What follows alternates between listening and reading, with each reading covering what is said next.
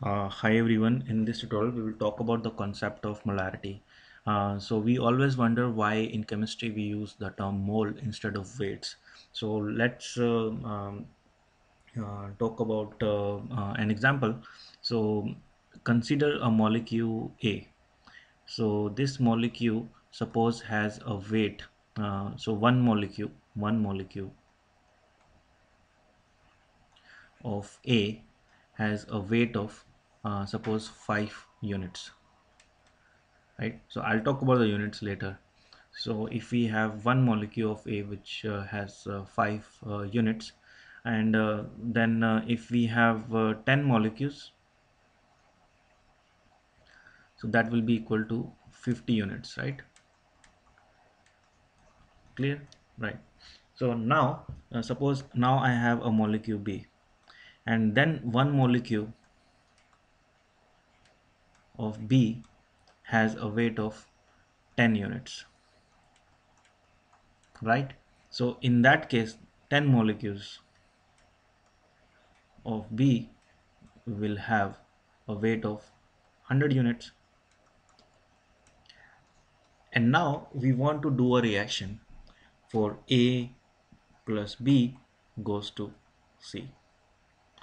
Then how will we know that? Now we know that okay, this is a reaction, so one of the molecule of A will combine with one of the molecule of B to give you one of the molecule of C, right? So if we have to mix them to conduct this reaction, then how much of A we should add to B? So in that case the weight will not be the right choice, because if I add suppose 50 units of A and 50 units of B, then like if I do this example in terms of weight, then it won't work. Not a good idea. Why? Is because if we talk about molecules, that will be only 10 molecules of A but only 5 molecules of B. So the reaction will happen to give you uh, only 5 of C. So we'll get uh, 5 molecules of C. So let me do this way. So this will result in 5A left over. All the B will react with A and we'll get 5 of C. So we will left with excess of 5 of molecules of A. So this is why we can't use weights. However, if we use the number of molecules, so molecules, then we know that we have to mix 10 of A and 10 of B to give us 10 of C.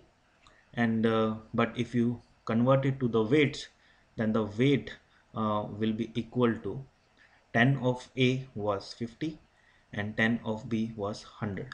So we have to mix 50 of these and 100 of these. So 50 weight and 100 weight.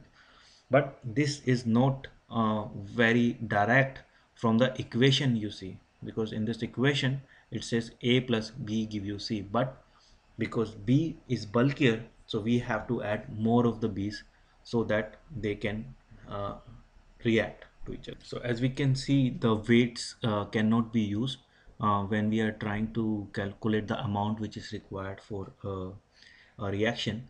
So instead moles are used. So what is a mole? So one mole is equal to 6.023 into 10 raised to power 23 molecules. So this is the so suppose if we want to uh, take um, 1 mole of water, so we have to take 18 grams of water, and that will have 6.023 into 10 raised to power 23 molecules. And so we when we talk about a reaction, we always convert them to moles first, and then we calculate that and make sure that equal proportion of moles are being added for a reaction to happen. So I hope this tutorial will help, and I'll see you again.